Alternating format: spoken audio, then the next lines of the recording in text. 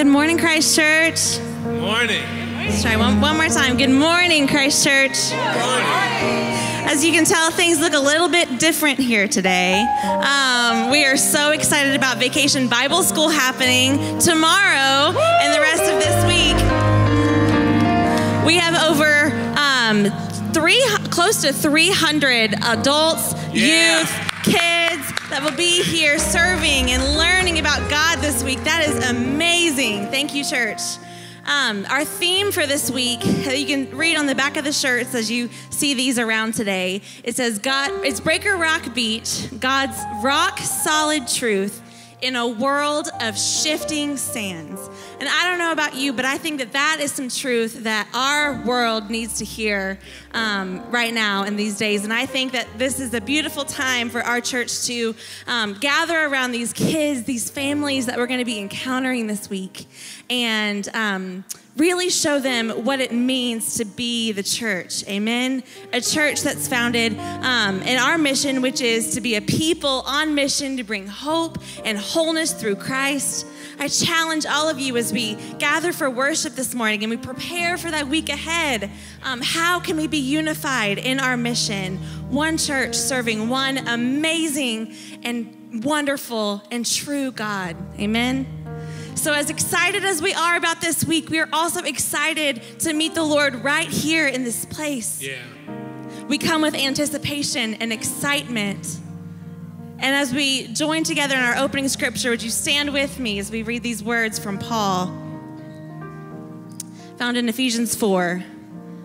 Say this with me. Therefore, I, a prisoner for serving the Lord, beg you to lead a life worthy of your calling, for you have been called by God. Always be humble and gentle. Be patient with each other, making allowance for each other's faults because of your love. Make every effort to keep yourselves united in the Spirit, binding yourselves together with peace. For there is one body and one Spirit, just as you have been called to one glorious hope for the future. There is one Lord, one faith, one baptism, one God and Father of all, who is over all, in all, and living through all. This is the word of the Lord. Thanks be to God. Hallelujah. Hallelujah. Will you say hallelujah? We were talking this morning in our rehearsal just about how great it is for there to be a designated time every week for us to worship together as a body, as a family. I know everybody in this room has been worshiping all week long anyway, but it's also awesome that we get to worship together as a family. So Lord, thank you for this day. Father, we pray that our worship touches your ears, touches your heart, it reaches heaven. We thank you for who you are. Have your way. In the name of Jesus, we pray. Amen. Sing with us. Open the eyes of my heart, Lord. Open the eyes of my heart. I want to see you. I want to see you. Can we lift our voices this morning and sing that? Sing, open the eyes of my heart, Lord. Open the eyes of my heart.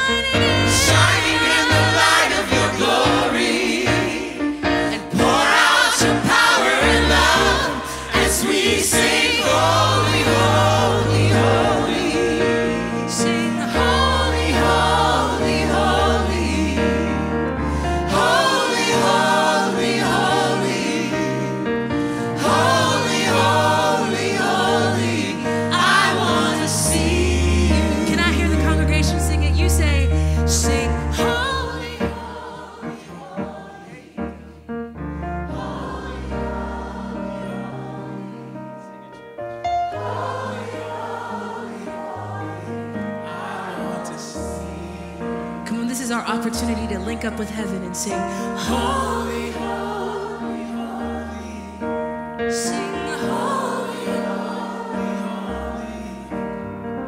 Holy, holy, holy. I want to sing. You are holy, holy, holy. Holy, holy, holy.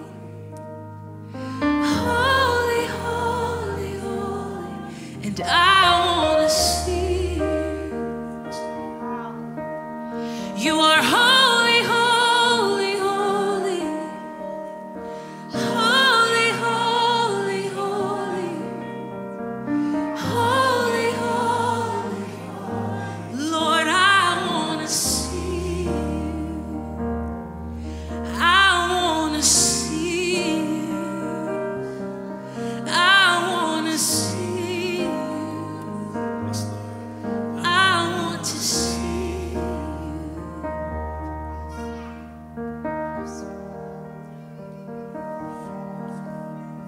You're holy, holy. You are holy, holy. The Bible talks about angels in heaven constantly telling God that he's holy. It just says that they're circling, telling him that he's holy. So I'd love for us to tell him, just like the angels are doing it. So with your own song, with your own words, with your own voice, just declare the holiness of God in this atmosphere, in this room, so that it fills up the room. Lord, you're holy. God, you're holy. Lord, you're great and you're mighty. You're wonderful and you're powerful. Thank you for your holiness, Lord.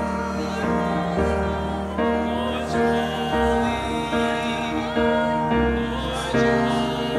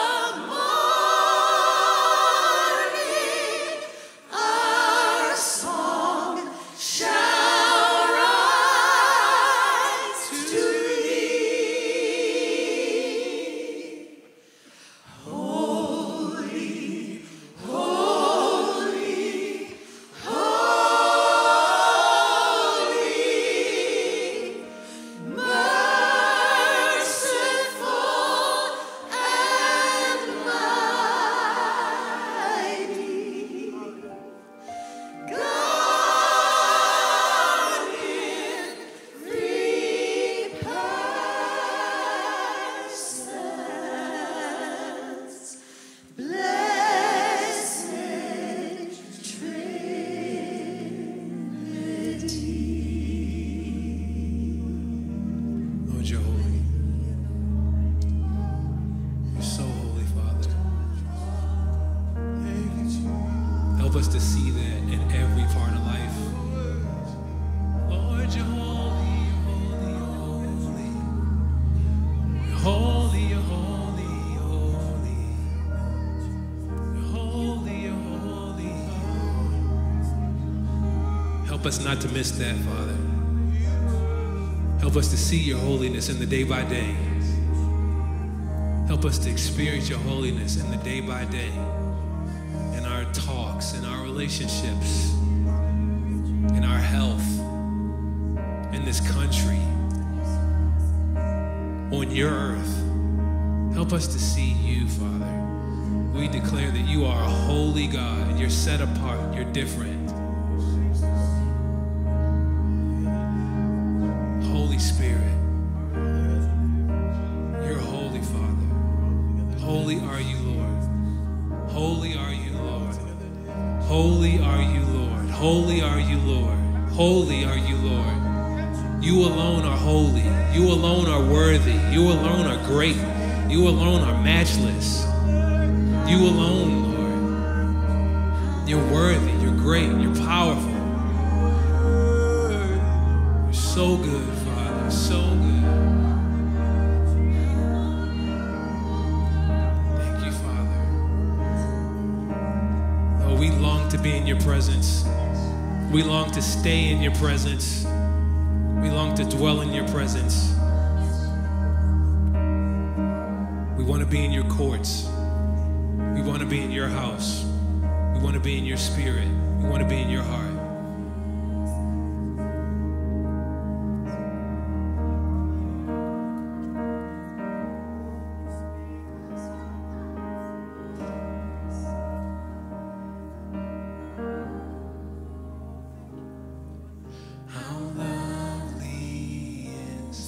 Your dwelling place, O Lord Almighty,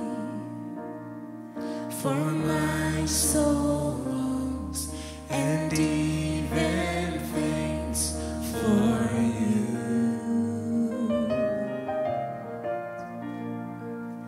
For here my heart is satisfied within your presence. I sing beneath the shadow of your wings. Sing with us. Better is one day in your courts. Better is one day in your house. Better is one day in your courts than thousands elsewhere. Better is one day in your courts. Better is one day in your house. Better is one day in your courts than thousands elsewhere.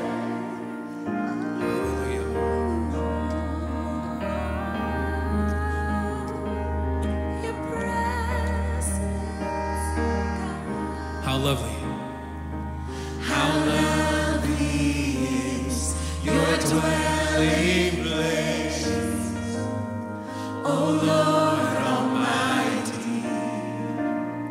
For my soul longs and even faints for you. For here my heart is satisfied within your presence. I sing beneath the shadow of your wings. Better is one day, say now. Better is one day in your courts.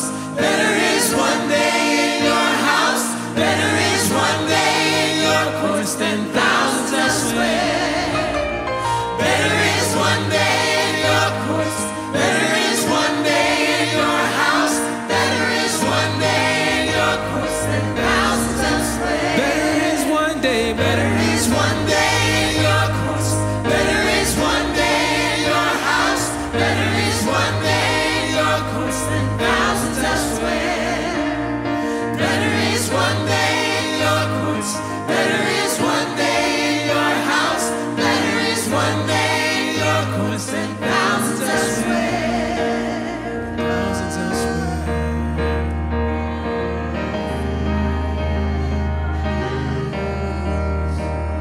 verse 2.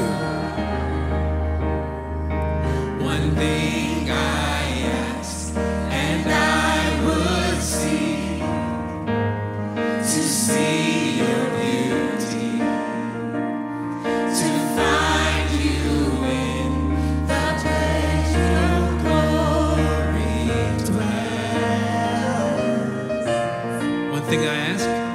One thing I ask. This is our prayer, Lord. And I would To see your beauty. to see your beauty, To find you in the place your glory dwells.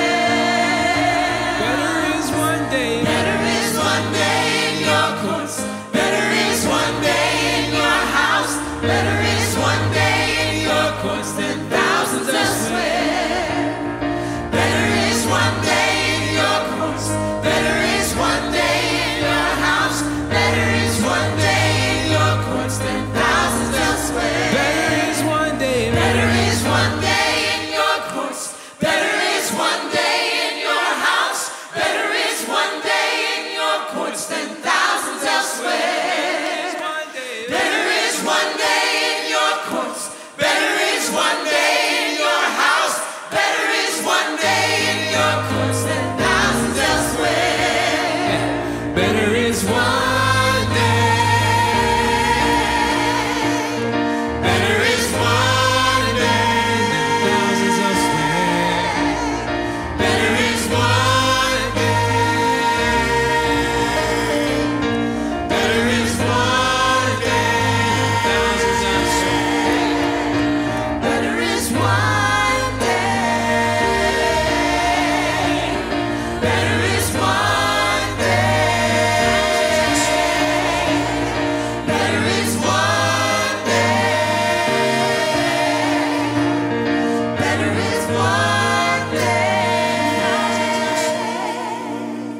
Better is one day in your courts. Better is one day in your house. Better is one day in your courts than thousands elsewhere. Better is one day in your courts. Better is one day in your house. Better is one day in your courts than thousands elsewhere. Can I just encourage you this morning? I want you to really think about the lyrics to this song. Better is one day in your courts. Better is one day. One day, not a lifetime, but a day. I could spend my whole life on this earth, and it wouldn't be better than one day. One day in his courts. I'd rather spend that time with you, Lord. And the wonderful and mighty thing is we can experience his courts and his house here on earth because we can call heaven to earth. We can experience heaven on earth right here, right now. It's not some faraway thing. It's not something you gotta strive for. It is not something that you have to beg for. You can have heaven here right now. We were talking this morning about how there are families in this church right now that are needing healing in their bodies. And I believe that we have the power in us to say, Lord, heal, and it will be done. And do I have one or two people who believe that? Can I get one or two more who believe that? Can I get 3 or 4 more who believe that? Who believe that by the sound of your own voice, by saying, by his stripes, we are healed. The healing will come.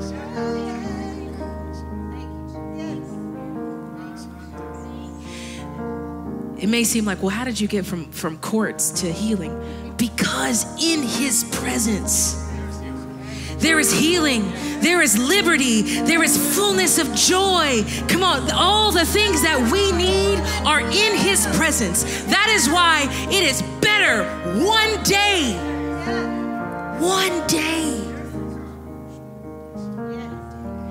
God, we ask for healing in this place. Healing in our minds, healing in our spirits, and healing in our bodies. God, I speak to the spirit of infirmity right now, and I call every cell into alignment. In the name of Jesus, I call every organ whole.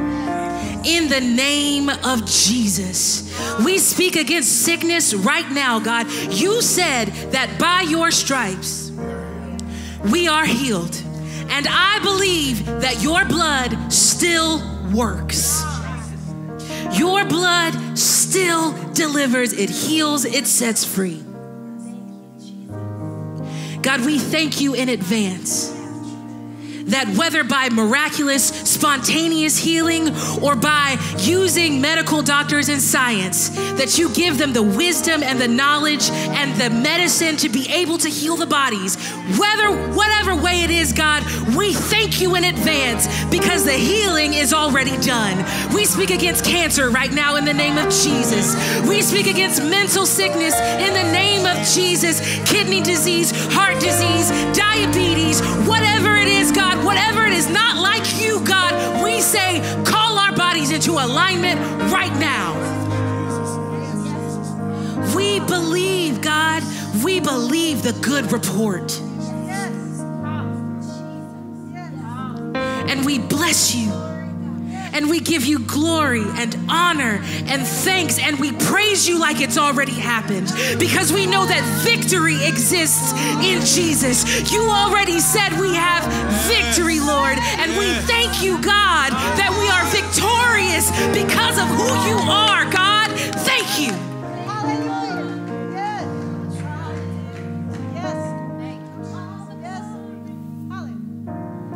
This may be a little unorthodox. We normally pass the peace here, but if you feel it in your heart to link up with someone in this room and just pray with them, ask them what they need prayer for. How can I pray for you? And if they have nothing that they need prayer for, you can simply say, I love you, and I pass the peace of Christ to you. Amen. Can we stretch across the aisles and do that?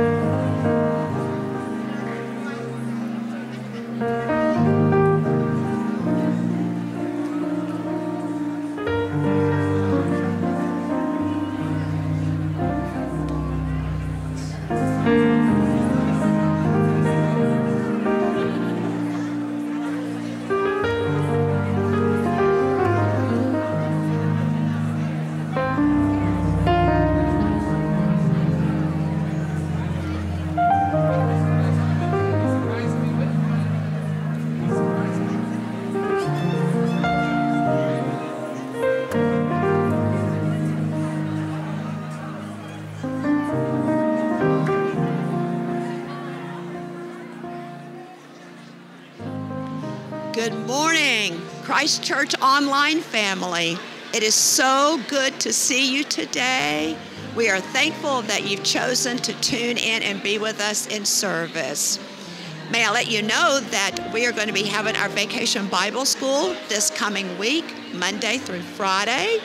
And if you've not registered, you're welcome to come first thing in the morning, 8:45, we'll do registration. And our classes run from 9 to 12 noon each day. We're studying about how God is our solid rock. God never changes. He is always there. So bring your elementary age children to Vacation Bible School. We would love to see you this coming week. Also, as we continue to study with Pastor Ben on the Holy Spirit series, may it touch your life. And also, may I give you my favorite proverb from Proverbs 3, 5, and 6 to encourage you this week. And now it leaves my brain. Isn't that like me to have a moment like this? Trust in the Lord. Here we go. Trust in the Lord with all your heart and lean not to your own understanding. In all your ways, acknowledge Him, and He will direct your paths. May God bless you this week. Goodbye.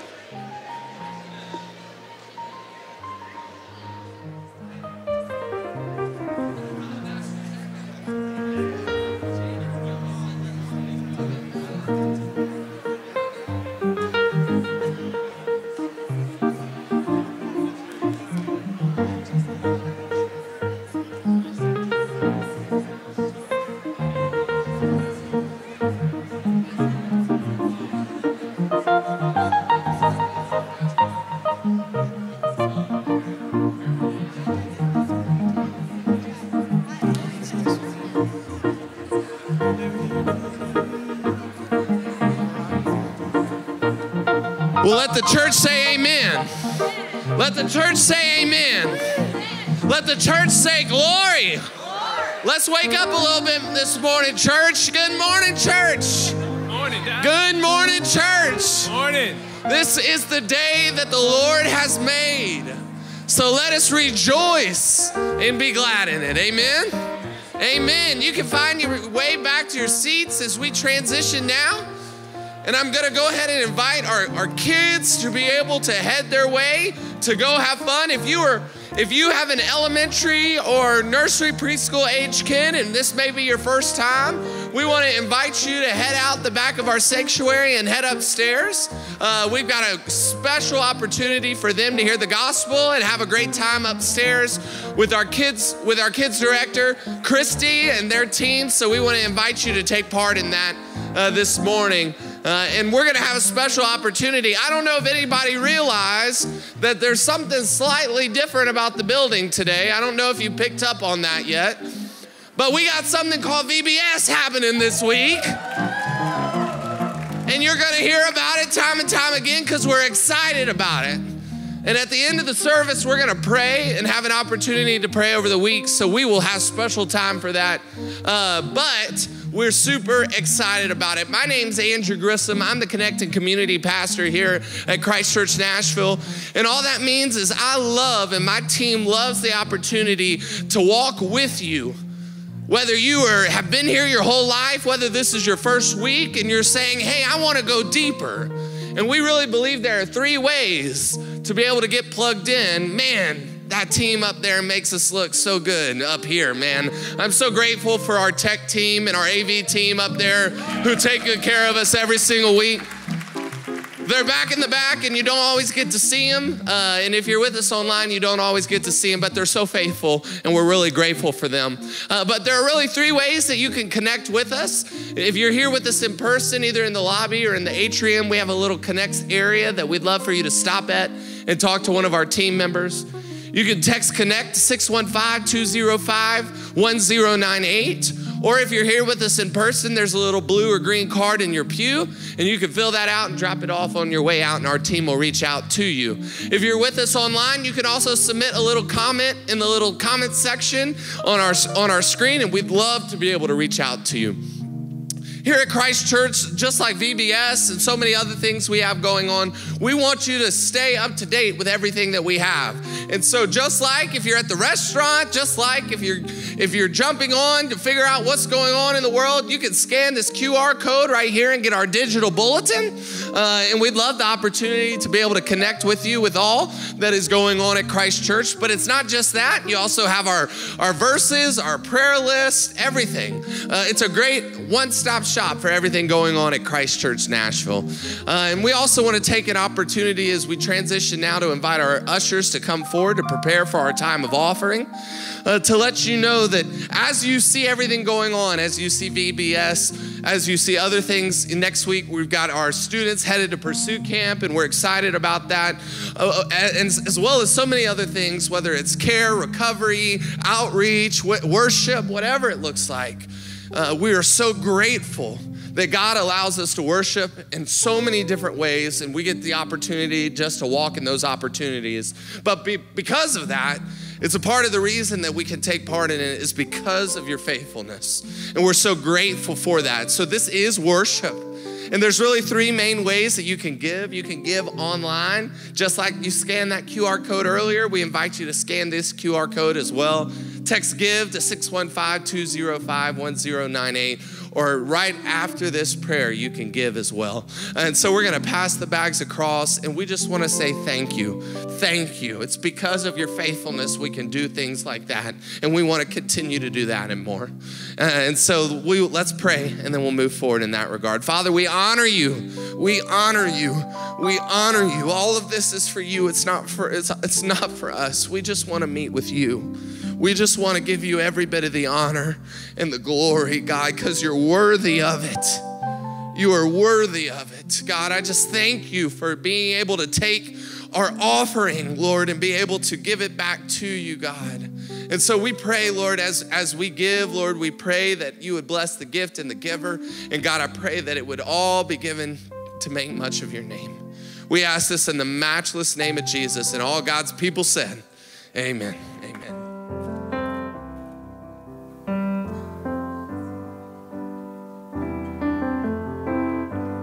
Help us sing in Christ alone.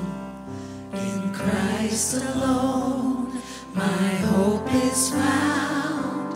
He is my light, my strength, my song. This cornerstone, this solid ground, firm through the fiercest drought and storm. What heights of love, what depths of peace, when seas are still, when striving cease. My comforter, my all in all, here in the love of Christ I stand.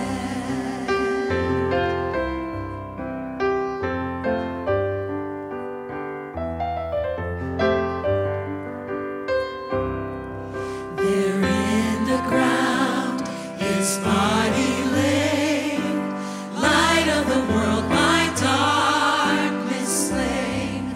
Then bursting forth in glorious day, up from the grave he rose again. And as he stands in victory, since curse has lost its grip on me, for I am his and he is mine, bought with the precious blood of Christ.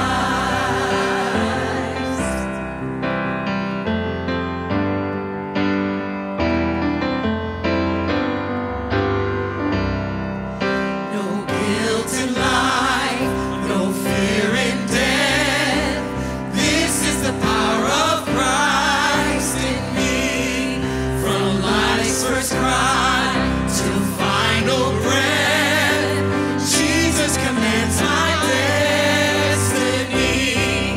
No power of hell, no scheme of man can ever pluck me from his hand till he returns or calls me home. Here in the power of Christ I stand. Amen.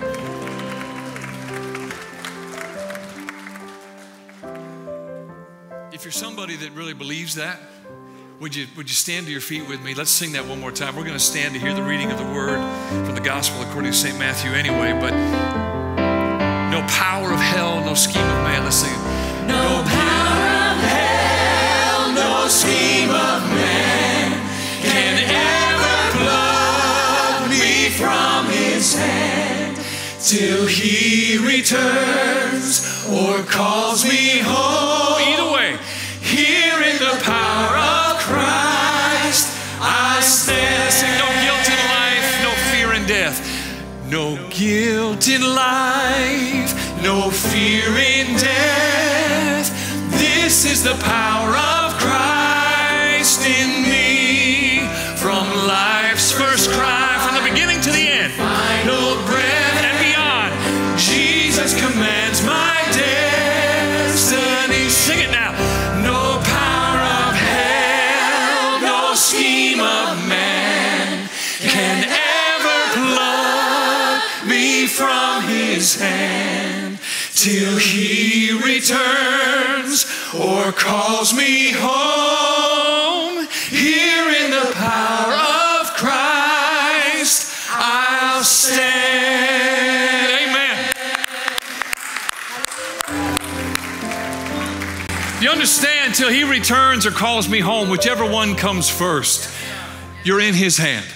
If you have put your faith in Christ and said, my life is yours, the breath that is in my lungs comes from you, Spirit of God. The life that I have is your gift to me. Your mercies are new every morning. You are the one, no matter how much hell may seem to be coming against me right now, you have promised that the church shall overcome even the gates of hell themselves. And by the church, it's not the building. The church isn't the program. The church isn't even this service for 90 minutes. The church is the people of God called by the name of Christ who have put their faith and their trust in him. That's who we are. That's who we are. The gospel according to St. Matthew, the 18th chapter. We've been talking about healing in body, healing in mind, and healing in soul and spirit. We're also going to talk about the role that Jesus has said that healing in relationships is meant to play in the life of his people, in the life of the church. The Holy Spirit comes not only to bring healing to us individually with our physical ailments or our spiritual needs and hurts and wounds, but he also comes to equip us, empower us, and direct us in how relationships, wounds can be healed among us. Offenses one to another, sins that we have committed against each other. Because what we're going to hear about today and learn about today is that the church is meant to be a body of people who fight for each other, not fight against each other. There's a big difference, and we're going to hear how the word describes that today, okay? So Matthew chapter 18, beginning with verse 15, hear now the word of the Lord. Jesus says, if another member of the church sins against you, go and point out the fault when the two of you are alone. If the member listens to you, you have regained that one. But if you are not listened to, take one or two others along with you, so that every word may be confirmed by the evidence of 2 or 3 witnesses. If the member refuses to listen to them, tell it to the church. And if the offender refuses to listen even to the church, let such a one be to you as a Gentile and a tax collector. Truly I tell you, whatever you bind on earth will be bound in heaven. And whatever you loose on earth will be loosed in heaven. Again, truly I tell you, if 2 of you agree on earth about anything you ask, it will be done for you by my Father in heaven. For where 2 or 3 are gathered in my name, I am there among them. This is the gospel of our Lord. Thanks be to God. Would you pray with me? Father, we are here aware of your power, your presence, your faithfulness, your goodness, your steadfast and abundant love. So we ask you now, Word of God, speak, for our ears are opened by your Spirit, our eyes opened by your grace, our hearts opened by your mercy. Put down roots, Word of God, in our hearts that we may be able to bear fruit, Lord God, in and through our lives, fruit of the Spirit, rooted, as we learned last week, in love and growing in abundance, Lord, that we may be people who are known by the fruit of the Spirit in and through our lives, especially in our relationships one to another as brothers and sisters in Christ. So, Lord, we come with humility this morning. We come seeking you, Lord God, the bread of life, the water of life. We need you in every way. Speak now, Lord. Change us. Empower us. Heal us. From the inside out, we pray. In Jesus' name. And all God's people said, amen. Amen. You may be seated. Oh, thank you, brother. Thanks, Otto. Well, good morning, Christ Church. It's great to see each and every one of you.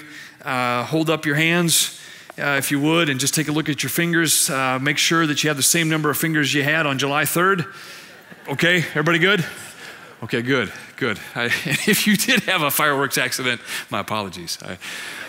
We need to pray for that too. But it was such a great week last week for many reasons, but I want to say thank you for allowing my family and I. We were in the Great American West last week. We had a fantastic few days in Yellowstone National Park and an extra day at Grand Teton National Park. And if those of you who know me at all, you know that the outdoors is my happy place, and that's where I love to be as much as I possibly can. And Aaron and I both enjoy that so much, and we've tried to raise our kids to appreciate and value that too. And so we had a fantastic time. If you see Dylan or Luke or Zeke, ask them what they enjoyed the most, and hopefully they'll be honest, and it'll be good. But we had a great time. So we missed you though tremendously, of course, being gone, and we're so thankful for my dear brother and dear friend and a friend and beloved pastor to so many of us. Pastor Greg Brewer was here last week, of course, and brought a great word. Yes. And so Pastor Greg spoke, of course, on the fruit giver, walking in the Spirit. And as we're walking in this series on the Holy Spirit, talking about the person of the Spirit, the work of the Spirit, the fruit of the Spirit, and eventually we'll talk in great detail about the gifts of the Spirit. All of these aspects of who God is and how God is revealed through what the Holy Spirit does. The Holy Spirit is God. And Jesus said, remember, right before his crucifixion, he told his disciples, it's better for you that I go away, that I return to the Father. Because when I do, I will send, and he and I will send the one who will not only be with you, but the one who will live in you. God not only with us, but God alive in us. Hallelujah. And so what a difference that's meant to make in the hearts and minds and lives, and as we will hear today, in the relationships of God's people. Because as Pastor Greg introduced last week, it all begins when we're talking about the fruit of the Spirit. We're meant to be a people who are known by the fruit of the Spirit in our lives.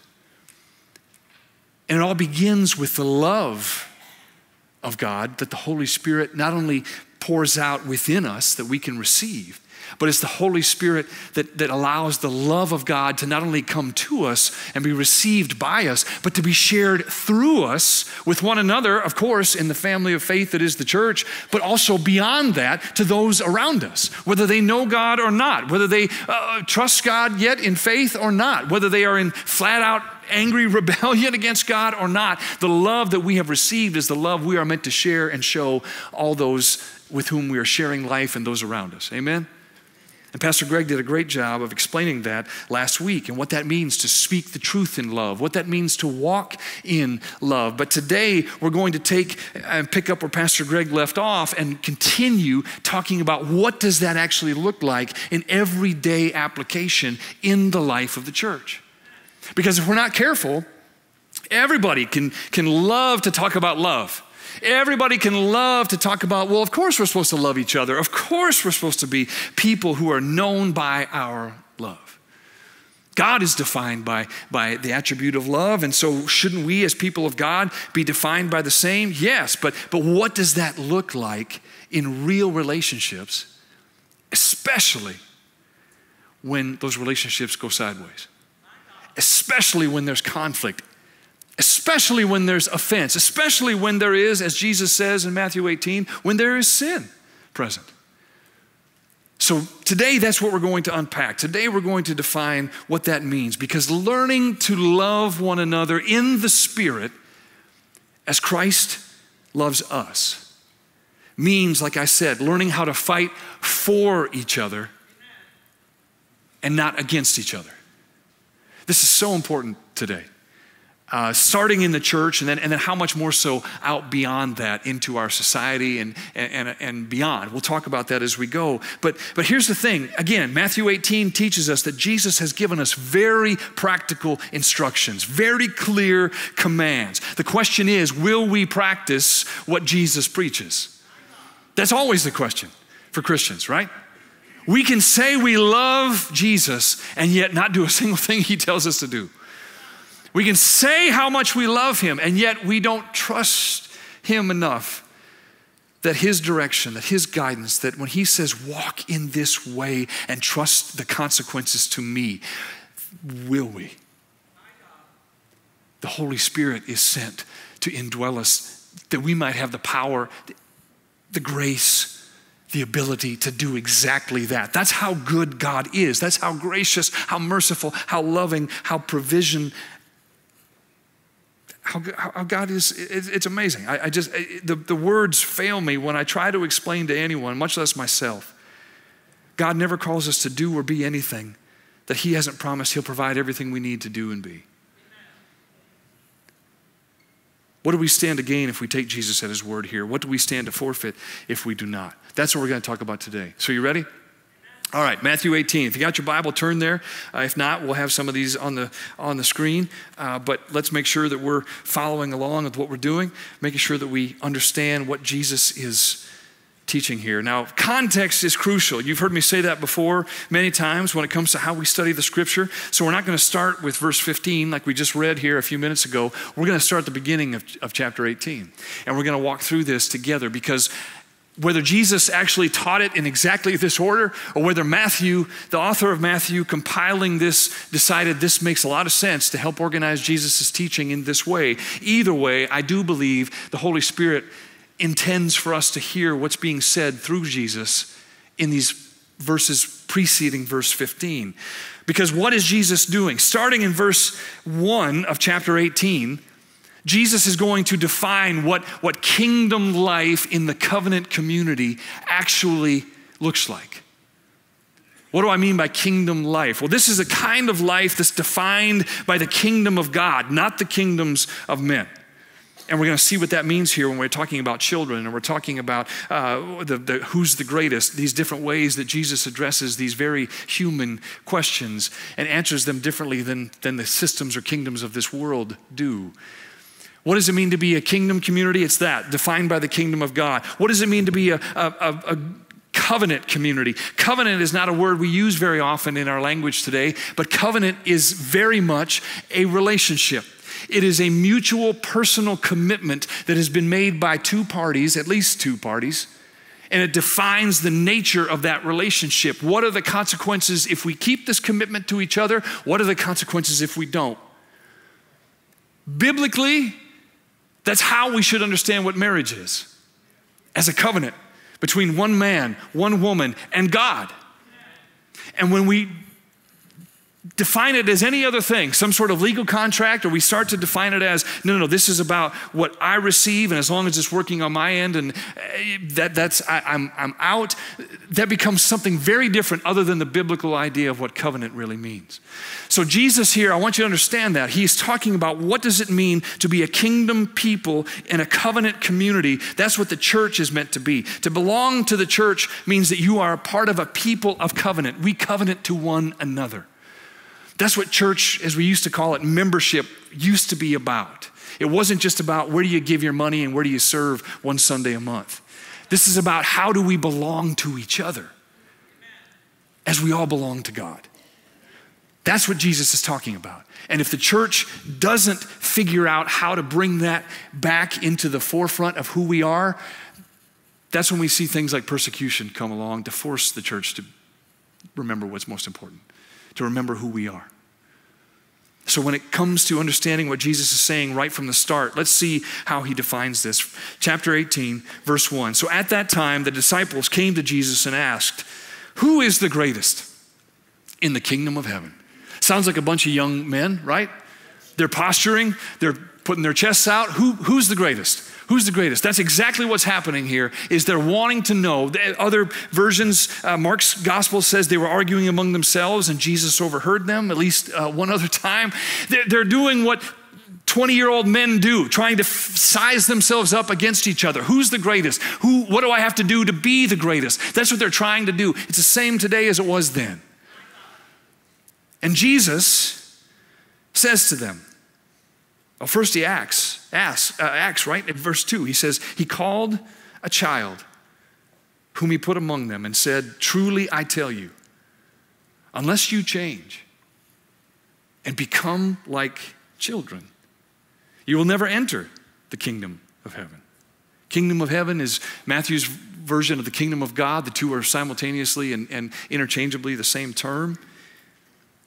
Jesus goes on, he says, verse 4, whoever becomes humble like this child is the greatest in the kingdom of heaven. Whoever welcomes one such child in my name welcomes me.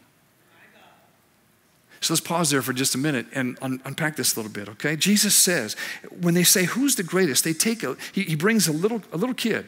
The Greek is clear here. This is an actual child, and places that child in the midst of them. And he says, unless you change and become like this child. And then he expands that in the next verse a little bit. He says, unless you become humble like this child, you cannot enter. You cannot experience. You cannot know the kingdom of heaven, the kingdom of God. Do you know what he means by that? Is Zeke in here or is he upstairs? He's upstairs, okay.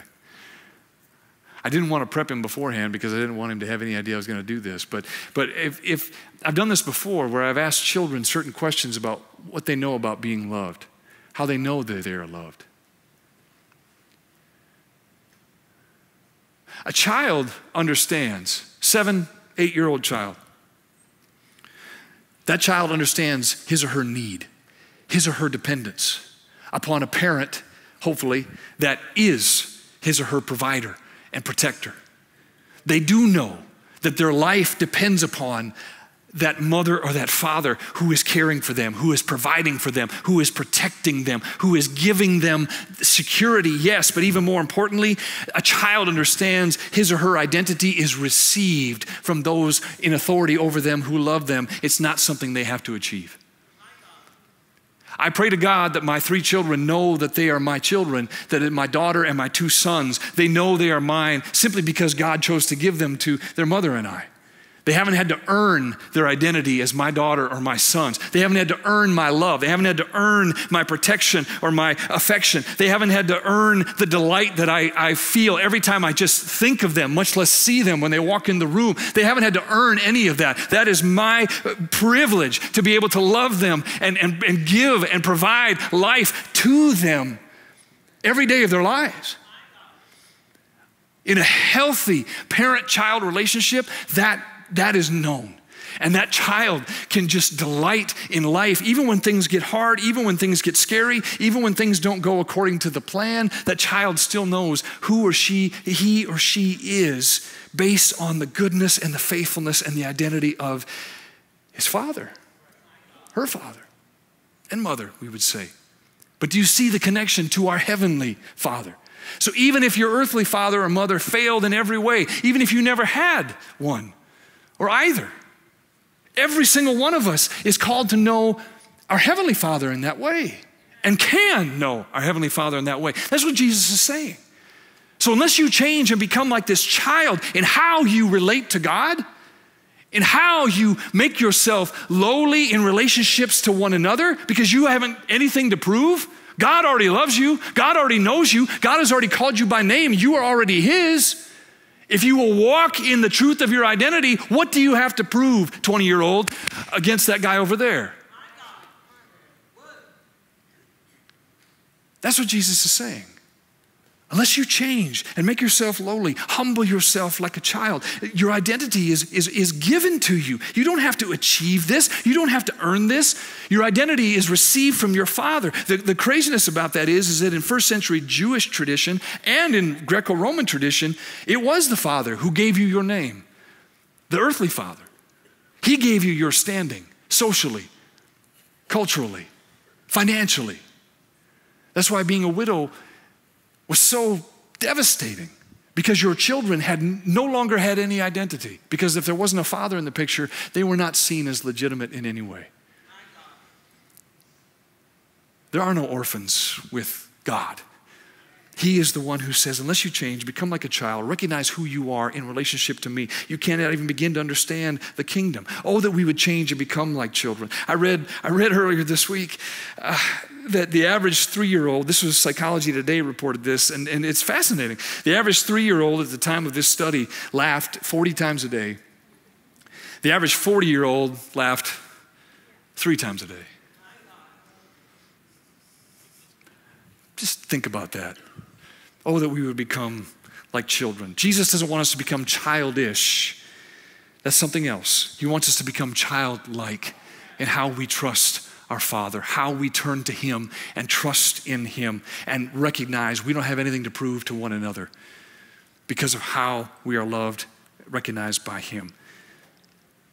Jesus goes on, he says, verse 5, whoever welcomes one such child in my name welcomes me. Tomorrow morning, I can't wait. 8 a.m., we're going to be here. And one of my job is I get to stand out there. I get to greet every single child, every single family that comes. And I love that so much, because some of those kids, they get here in the morning and they're day one, they're just like, I don't know about this. And they're kind of like this, and they're walking like, and they're so nervous and they're so apprehensive, you know, and I've seen it year after year after year after year. And then what happens is we try to meet them right where they are, and we try to make sure that they know that God loves them, we love them. This is a great place to be. You are so loved, and we are so thankful you're here, and this is going to be just great. This is such a great place to be with other people who are excited to be here because of who God is and who we are to each other.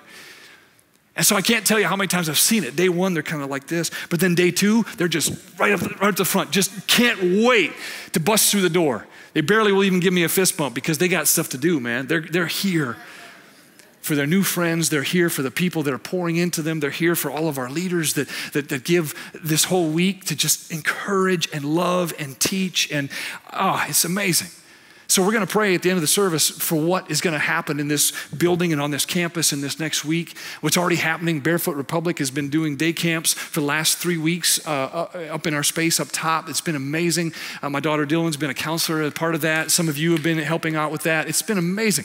And so what God is doing, whoever welcomes, why do we do this? Whoever welcomes one such child in my name, Jesus says, welcomes me. Do you see the face of our Creator in that little one who comes? Do you see the image of God in that child? Do you see the image of God in each other, church? Do you see what Jesus is doing? He is trying to teach his disciples, you are to live a different way because you relate to each other in a different way than the broken kingdoms of this world teach you to relate to each other. This is the truth of the word. I'm not going to stand up here and give you my commentary on the presidential debate. You don't want to hear it anyway. I'm going to teach what the word has to say. Because when we get so far off the rails, as we are in so many ways, how could we not without Jesus' teaching of the kingdom and the power of the Spirit to walk in the way of the kingdom? This is why he continues. Jesus takes this so seriously. Whoever welcomes one child in my name welcomes me. Remember, context matters. So going on, verse 6, Jesus says, if any of you put a stumbling block before one of these little ones who believe in me. Now, little ones here, it's children, yes. Young ones, yes. But it's also those now who are young in the faith. This isn't just children. This isn't just about chronological age. This also has to do with what does it mean to be somebody who is new in following Jesus. And at this time, there were plenty of people who were new in following Jesus. First century, right? So Jesus is expanding this group of the little ones, so to speak. He says, if any of you put a stumbling block before one of these little ones who believe in me, it would be better for you if a great millstone were fastened around your neck and you were drowned in the depth of the sea. I mean, is that serious? Is that severe?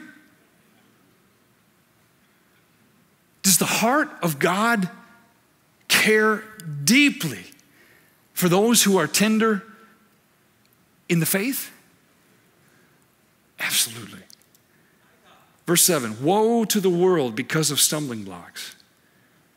Occasions for stumbling are bound to come. Jesus said, hey, the world's going to be the world. Brokenness, fallenness, it's everywhere. This is going to happen. But woe to the one by whom the stumbling block comes. Jesus says, don't let it be you. Don't let you be the reason somebody falters because they don't see the love of God in you and through you. That you profess to be a follower of Jesus and yet the fruit is not there in your life. Verses 8 and 9. If your hand or your foot causes you to stumble, cut it off and throw it away. It is better for you to enter life maimed or lame than to have 2 hands or 2 feet and to be thrown into the eternal fire. And if your eye causes you to stumble, tear it out and throw it away. It is better for you to enter life with 1 eye, better than to have 2 eyes and be thrown into the hell of fire. Now, if you're like me, most of your life, you've probably heard this preached and taught in such a way that it's been interpreted individualistically. That the body being spoken of here is your body. And so whatever you got to do.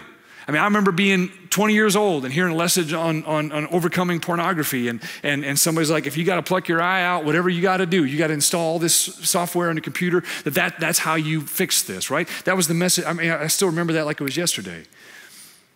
And there's application individualistically here. That interpretation has merit in certain ways at certain times. But again, context is crucial. So Jesus is talking about the body, but what body? Not your individual body. He's talking about the body. The body that is the covenant community. The body that is his body, the church. So when he's talking about woe to the one by whom stumbling blocks come, he's talking about what is happening in the life of the church. If I am the hand and you are the foot, if Aaron is the ear and Lee is the eye, whatever it might be, when it comes to how we are functioning together, if one part of the body is diseased, if one part of the body is working in a way to bring stumbling to the rest of the body, Jesus says it's better for that one part of the body to be removed. That's a hard word today. That's a hard word today. Because people hear teaching like that and they're like, well, that's not my Jesus. That's not my Jesus. My Jesus just says, come one, come all, just come here. Whose body is it? It's not my body. It's not your body. It's his body. And he is the one who gets to determine how this body functions, how this body thrives. And so there's always meant to be effort. And we're going to see it here. Jesus doesn't just say, just kick them out and be done, forget about it. He says, no, I want you to fight for each other. I want you to fight for one another instead of against each other, even if there is a brother or sister in sin. This is the mercy of God. This is the goodness of God, but it's not all just mile-high theology either. It's as practical as can be. The question is, will we practice what he preaches? Will we do what he says? And trust the results to him? That's the question for the church today. This isn't a matter of a pastor just decides who belongs or who doesn't, and I just get to say because I've got all the power and authority. That's not it at all. That's not how church is supposed to be or how church is supposed to function. It's supposed to be a body of people who love each other so much because of the love that God has poured into us. We can't help but share that with each other, and it overflows to everybody around us. Doesn't mean everybody wants to receive that. Doesn't mean everybody wants to be a part of that covenant community, and that's okay. But we do what we know God has called us to do in the power of the Spirit. So Jesus tells a parable here. And again, I think it's usually interpreted in ways other than what I think Jesus actually means here. The parable of the lost sheep. He's talking about what do you do when you have sin present? What do you do when there's this breaking in covenant in the community? How do we do this? How do we function in this? So he says, take care, verse 10. Take care that you do not despise one of these little ones. Despise there means literally to look down upon, to think little of, to disregard. Again, he's wanting to protect those who are young in the faith. He's wanting to protect those that are tender, that are still trying to figure out, can I trust God or not? Am I really a part of this? Who am I in Christ? He's wanting to be especially protective of those little ones. And church, we must be too. He says, for I tell you, in the heaven, their angels continually see the face of my Father in heaven. What do you think?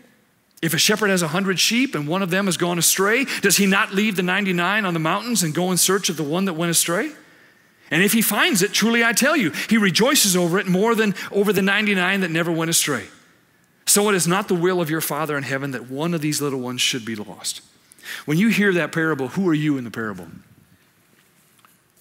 Who are you? You're the one, right? We sing songs, we constantly, and I'm not saying that that's wrong, but so much of the time we instantly go there. I was the one that Jesus left the 99, he came, he picked me up, pulled me out of the miry pit, and amen, that's my testimony. I mean, it really is. And it's many of yours as well. But here, what is Jesus saying? He's saying there's one that's wandered away. There's one that's gone astray. There's one that's like a sheep that is lost. We're like the 99. And do we as the 99 care about that one the same way that the Good Shepherd does? Will we search, go after the one who has gone astray, the one who isn't there, the one who is missing? Well, what does that mean, Ben? It means the person that was sitting next to you in the pew the last 2 weeks, have you thought about them when they're not here today? If you know their name, have you reached out to them? If you have any way to contact them. That's something else. One time I had somebody, this is 5 years ago. Today, by the way, is 5 years to the day since I started in this position with Christ Church Nashville. It's July 7th.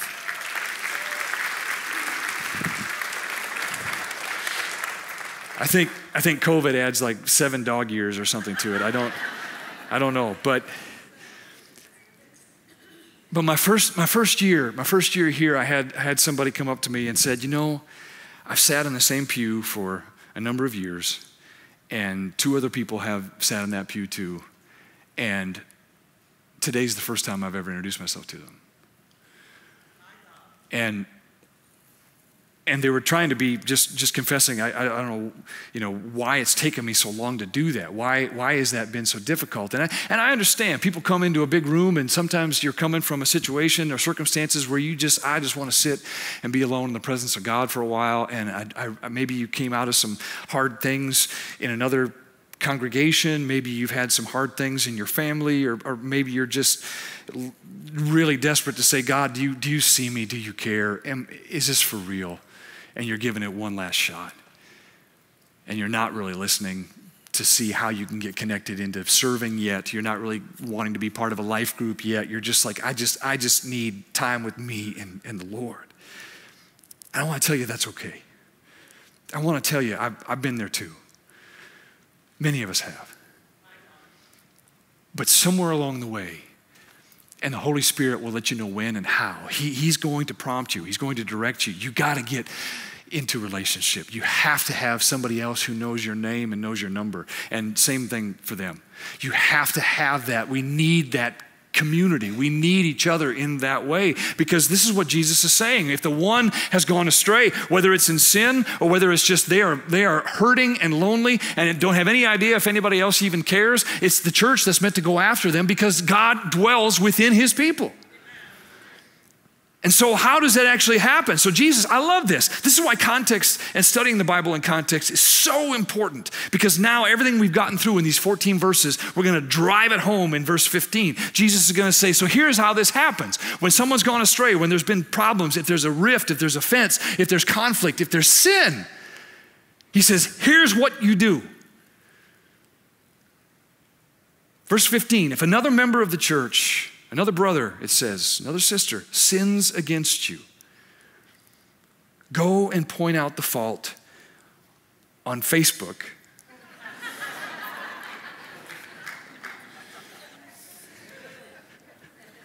It's funny because it's true. No, what does he say? He says, go and point out the fault when the 2 of you are alone. Now let me, right off the bat, let me make a disclaimer here. So if you are in a situation, we call this today in counseling and pastoral care, if you are in a situation where there is a power differential, And what I mean by that is that if you're in a situation like if you have a problem with somebody that is in authority over you, and there's an issue there, it doesn't always work to go directly one-on-one with that person, okay? You may need to skip ahead to step 2, where Jesus says, take 1 or 2 people with you that are witnesses, right? And we'll talk about that here in a moment. But this is especially important, and I want to make this clear, that when there's sin or offense present, especially if there's a situation of abuse, like I would never tell a wife who's being abused by her husband, you just need to go and sit down one-on-one with him and tell him how you feel. I would never do that. So there has to be a situation where we understand there's other steps that can be taken. So don't hear me say this. If you're in a situation where there's a power differential, this happens in churches all the time, where you got somebody, a pastor who has misbehaved, a pastor who has abused somebody, a pastor who has stepped out of line, and somebody steps forward or wants to step forward to deal with that, goes to that person. It's not going to work. It can't work. There has to be ways in which other people can be brought into that conversation so it can be done in a healthy way where those power dynamics are leveled, right? So what Jesus is talking about here, he's talking about a smaller group of disciples. This would be like in a small group or something where you've got people that are all kind of on the same level, the same page. They're in community. They know each other. There's not this differential that we would talk about in other special circumstances. So if you go and point out the fault when the 2 of you are alone, what's that supposed to do? It puts you on equal footing, and it puts you in a situation where it's like, hopefully this person is going to hear my perspective, understand why I feel this is a wrong or an offense they have committed against me. Hopefully there's some sort of room for understanding, for mutual shared agreement. And what does that do? Not only allows for forgiveness, it allows for reconciliation and moving forward in a healthy relationship. What does Jesus say there? He says, if the member listens to you, you have regained that one. Remember the lost sheep? Going after to regain that one? Do you see how they're connected here? Do you see what Jesus is doing in his teaching? The parable of the lost sheep, going after the one, that one to be regained, brought back into the fold. It's the same idea here. You're not only trying to make sure that you're expressing what is just and what needs to happen for forgiveness and what's right, how this can be done. It's not just that. What's with that is you're trying to preserve and protect the unity and the integrity of the family of faith. You're trying to say, hey, we belong to each other. Remember that? We're in covenant. We're family in Christ together. That's what you're trying to do here, even as the one who was offended. This takes maturity in the Spirit. This takes the grace and mercy of God not only poured out to you, but offered through you. And hopefully that first step works. But I need you to understand, we don't do that very often. And we're going to talk about why here in just a moment. But gossip, which is easier to do today than ever before. Talking with everybody but that one person. One of the greatest challenges, I'm just going to get real with you, one of the greatest challenges I've faced as the lead pastor at Christ Church Nashville in 5 years is that. Is too many people in our family talking with everybody but the one person they've got a problem with. And it is cancer, and it is poison. And it has led to so much pain and so much misunderstanding and just flat out lies that have been present at different times over the past 5 years. And this isn't unique to Christ Church. This is something that happens in all kinds of churches. But I need you to hear me say on July 7th, 2024, I'm going to take a different approach as your pastor from now on. Because you can't say you didn't hear what Jesus had to say about this. And I will speak to you in love, and I will speak to you with grace, but I'm going to speak to you, as Greg said last week, I'm going to speak the truth to you in love.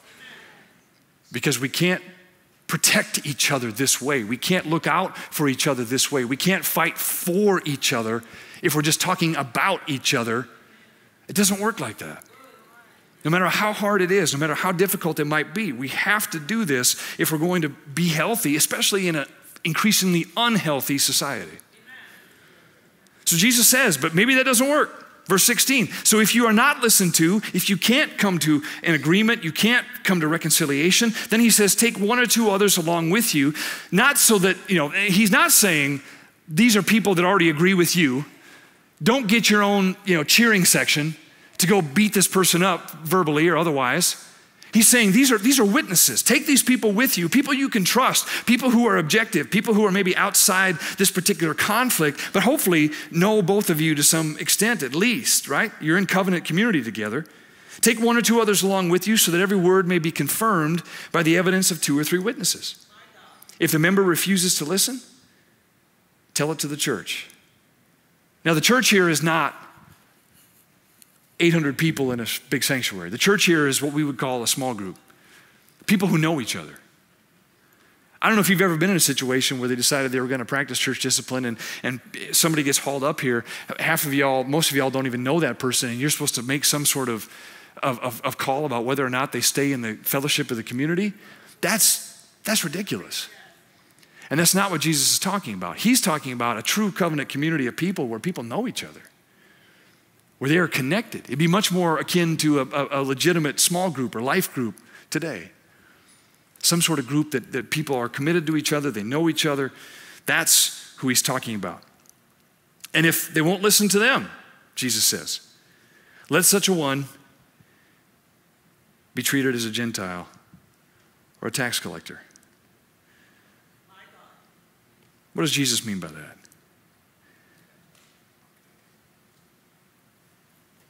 He's not trying to just degrade tax collectors or Gentiles. He's saying not everybody wants to be a part of a community like this. And sometimes people do. Some people will leave. Some people will move on. Some people have other reasons that they decide to go. And he says let everyone who wants to be a part of this abide by what it takes to make covenant community work. Everybody else is not bound by that. But for those who do want to be a part of this, Jesus says you have to fight for each other. So that's the question. Will we do this, Christ Church? Will we fight for each other in this way? Because I tell you this right now, when people see a covenant community that does that, I'm not talking about controlling each other. I'm talking about loving each other in this kind of way. I'm here to fight for you, not to fight against you.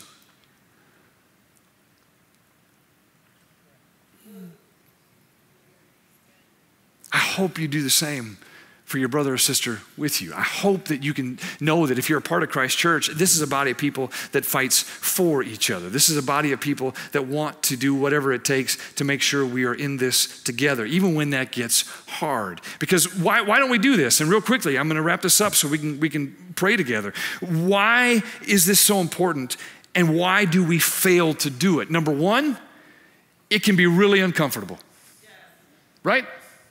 At least to start. Most of us, there are some people love to fight. Some people love confrontation. They live for that. They get a rush out of it. It's a dopamine hit for them to start something. But most people aren't wired that way. Most people try to avoid confrontation. Most people try to avoid conflict however they can.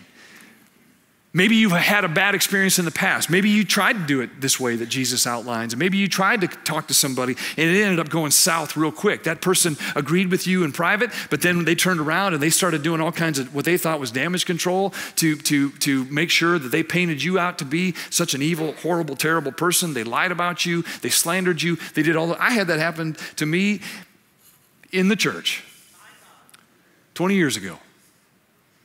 And if you'd have told me then, when I was a musician, that one day I'd be a pastor, I'd say, ain't no way. I want nothing to do with any of that. I still had faith in God. I had zero faith in God's people, including myself. That was 20 years ago.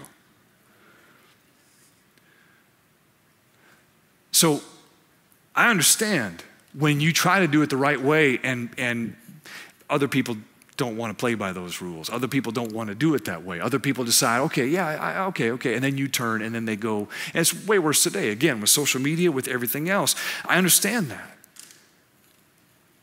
And that's what we do. We want to be comforted. We go talk to our friends that we know are going to agree with us. We go to our echo chambers on Facebook and make sure, hey, here's a hypothetical situation, asking for a friend. What would you do if? Right? And that's how we handle it. And it just causes more division. It causes more strife. Now again, in situations where there's a power differential, that's special and that's different, like I said. Then yeah, get 2 or 3 people you can trust, mature brothers or sisters, people that you know can go as witnesses that can help facilitate, that can be more objective in the conversation. That's important. The second thing is that prevents us from doing this. Number 1 is just it's uncomfortable and it's hard sometimes. That's number 1. Number 2 is, again, context is crucial. Our social context is way more interested in how we can be divided than how we can be united. I mean, on the 4th of July, did anybody actually believe today that we are one nation under God, indivisible? Does anybody believe that today? I recited that every single day when I stand up in my classroom at Lake Mills Elementary School, hand over my heart, believing that, well, whatever happens, we are one nation under God, indivisible, with liberty and justice for all. I don't know any Americans that actually think that's who we are today. Why not? Because we, the people, allow ourselves to be played. We allow ourselves to be pitted against each other by professional politicians who profit off of our division. That's just the way it is. There's so much money to be made in telling you who you need to be afraid of and who you need to be against.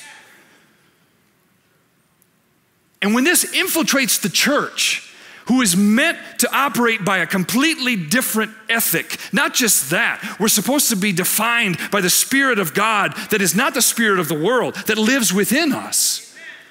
It doesn't mean we stick our head in the sands. It doesn't mean we pretend that there is peace when there isn't peace. It doesn't mean we call what is unjust just. No, we go about fighting for justice, fighting for peace, fighting and working for each other in a totally different way than the world does it. But we've sold our souls into thinking that, well, it's got to come through Washington if we're going to make any difference. That's not how it works. It didn't work. I mean, Jesus didn't do that with Rome.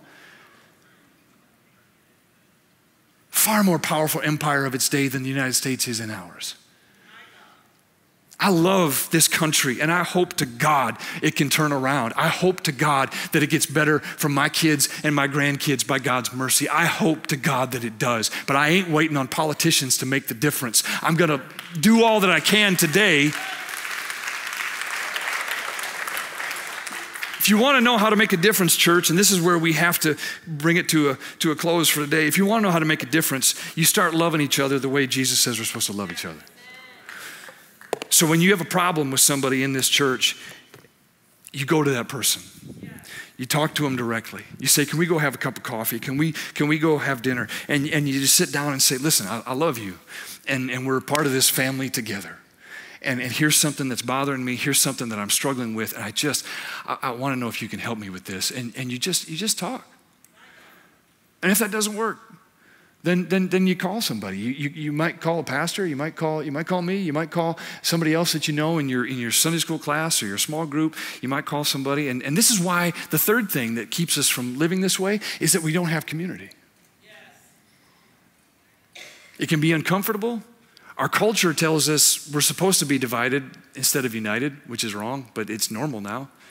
And the third thing is we don't invest ourselves in community, which requires stepping out and saying, I got to get connected with other people. And you can do that through a Sunday school class at 9 a.m. on Sunday morning. You can do that by joining a life group, which is so important, so vital. You can do that by serving. You can do that by showing up tomorrow morning at 8 a.m. and saying, Ben, can I stand with you out front and greet all these awesome kids? And I'll say, come on. And I'll introduce you to as many people as I can. And we're going to get you. Serving is one of the greatest ways you start to meet people and start to form relationships that might bless you the rest of your life. But the question is, are we going to love each other this way, church? Are we going to practice what Jesus preaches? Are we going to fight for each other instead of fighting against each other? Because the world is wiser than we are when they see that and say, I ain't got time for that. I got enough chaos in my life. So here's what we're going to do. I'm going to ask all of our VBS volunteers and leaders, if you guys will come down, I'm going to have you line up right here in the front. And come on down, y'all. Some of you got your t-shirts on, which is great. If you didn't wear yours today, that's okay too. It's all right. But as they're coming down, here's what I want you to understand, church. This isn't just about the people that can be here Monday through Friday this week. This is about all of us, okay? Because even if you're at work this week and you're like, I wish I could be there, but I can't, or I totally understand that. But what you can do is pray. What you can do is absolutely be praying every single day for the kids and the families that are going to be here. We can stretch down a little bit more this way, guys. You guys are good. We can absolutely be praying for our leaders who are giving of their time and their energy this week and pouring into these kids and making connections and loving these families. It's so important. So important. All right, so we got our leaders down here. So now here's what we're going to do. So just to show that this is not just about these people in the white t-shirts, or we'll be wearing the white t-shirts tomorrow morning. It is absolutely about the whole church. I want you, everybody, if you can, stand to your feet. If you're able to stand, please do. And here's what I want us to do. I know we're kind of spread out, but if whoever you're next to, go ahead and link arms with them, okay? Link arms with them. And then wherever there are gaps, like Adam over here is amazing, but I promise he smells good. There's nothing wrong with him. He shouldn't be there by himself. So wherever the gaps are, move so we're connected. Let's make sure that we don't have any like islands of 2 or 3, okay? Move and get connected. Let's close the gaps. Let's connect. Let's connect all the way around. We can do it. We can do it. Just don't hang off the balcony. Just be careful. There is a certain limit, but other than that, but no, let's get connected. Yeah. So look around, not just at the volunteers and folks that are serving up front here. Look around in the whole sanctuary. And for those of you that are with us online that couldn't be here with us in person today, I mean, we are including you in this. If Christ Church is your home and you are part of this covenant family of faith, this is who God has called you to fight for. And there are people that are not here today for whatever reason. It's the 4th of July weekend. They may be traveling. There are people that may be sick. There are all different things. I mean, who is the person right now that the Spirit is laying upon your mind and in your heart to fight for, that you're like, you know what? I got to give her a call. You know what? I'm going to reach out to him. I'm going to make sure to connect with them, find out how they're doing, where they are. This is your family in faith, that God has said, you need these people. These people need you. Fight for one another. Jesus said, the world will know you belong to me. The world will know you are my disciples if you love one another as I have loved you. The way we practically do that is by fighting for each other, by lifting each other up, encouraging each other. And even when we hurt each other, and we will, even when we offend each other, and we will, even when we sin against each other, and we will, because we're all broken humans on the path of the kingdom with healing and restoration that has yet to be fulfilled and completed in us. Even when this happens in us and we do these things to each other, we fight for each other by understanding that if I'm the one who's been sinned against, I got to go to my brother or my sister in love and talk about this. If I have sinned or offended my brother or sister, when they come to me, I have to receive and I have to say, yes, please, let's work this out. Let's work through this together. So Father, we just come to you now as people who are called by your grace and your love, called out of darkness into your wonderful and marvelous light, the light of your Son, the light of your kingdom, in the power of the Holy Spirit. And so, Lord, we come to you that you would make of us, as we started this worship service from Ephesians 4, you would make of us one church, one body, one baptism, one Lord, revealed in uniting all of us, Lord God. One Spirit that makes of us one body. So Father, forgive us when we have not followed your teaching, Lord Jesus, when we have gone to others instead of the one that we needed to address, when we have gossiped or we have slandered, when we have done things, Lord God, that have caused division rather than fought for unity, when we have done things that have caused distrust and brokenness and caused people to feel far deeper pain, maybe than the initial offense caused.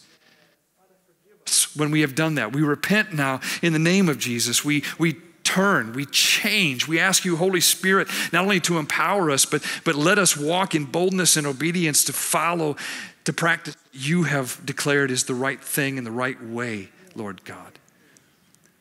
What we are to do and how we are to be. So Lord, we lift up all these children that will be coming this week. So many kids from our congregation, so many kids from the surrounding neighborhoods and community and the city. Lord, let us just be filled to overflowing with your love and your goodness, that we can just pour this all over these kids, that no child, no family will come this week and doubt for a moment the unbelievable, radical love of God that is pursuing them, that knows them by name. When we look each child in the eye and encourage them, and we point out goodness in them, we point out light in them, we lift them up and help them recognize the identity, Lord, that you have given them, that has nothing to do with what they achieve. It has everything to do with who they are as your creations, as your tender little ones, Lord God, that you have put such a premium on in the kingdom of God. So Lord, let us walk in obedience, trusting you, following you, loving those that you have called and set before us. We are so thankful, Lord, so grateful. So fill us to overflowing, that we cannot help but love these children and these families and one another in this way. I pray, Lord, for all those who are hearing my voice right now who need healing, as we prayed earlier, in their bodies and their spirits and their souls, but also healing in relationships, Lord, healing in our families, healing within the church where there's brokenness and suspicion or anxiety and fear of other people's thoughts or feelings or dismissal. Lord, remove that in Jesus' name. Cast that out from us. Let the Holy Spirit reign in our hearts and our minds, our conversations, how we speak of each other, how we speak of ourselves, how we seek reconciliation, how we seek to work for each other and the good of one another, Lord. Make us a church that's a family that fights for each other, that others say, I want to be a part of that, for they love each other so well. In Jesus' name. We thank you and we love you, Lord God. In Jesus' name, amen. Amen. One more thing before we dismiss. As you are leaving this building, you already know this, but it bears mentioning again. There'll be kids all over this place and families all over this place all week long, right? So however you leave today, whatever door you go out, whatever exit you may use, would you pray over the space as you go? It's so important. We take that so seriously. Oftentimes we think about praying over the sanctuary, which we do on Saturday nights and Sunday mornings. There's several people that pray about what's going to be happening in here when we gather for worship. But today, if you're leaving up by the nursery exit, if you're leaving down by the office entrance, if you're going out the top parking lot, if you're in the atrium on your way out, wherever you may be, just would you please do that? Just pray over these areas, that God would be made known, that God would be revealed, that God would be glorified, and people would be so undeniably drawn to him as he has made himself available and is drawing close to us and these little ones he's bringing to himself this week. Would you do that for us, please? Thank you. I love each and every one of you and so thankful for you. Let's fight for each other and just see what kind of life, kingdom life, God just grows by the Spirit in and through his church. Amen. May the Lord bless you and keep you. May the Lord make his face to shine upon you and be gracious to you. May the Lord look upon you with his favor. May he give you his peace. May all that we are and all that we do be for his glory, because we are people that have known and know his love. How can we not go forth to love God and love one another in thanks to him? Amen. Amen. God bless you.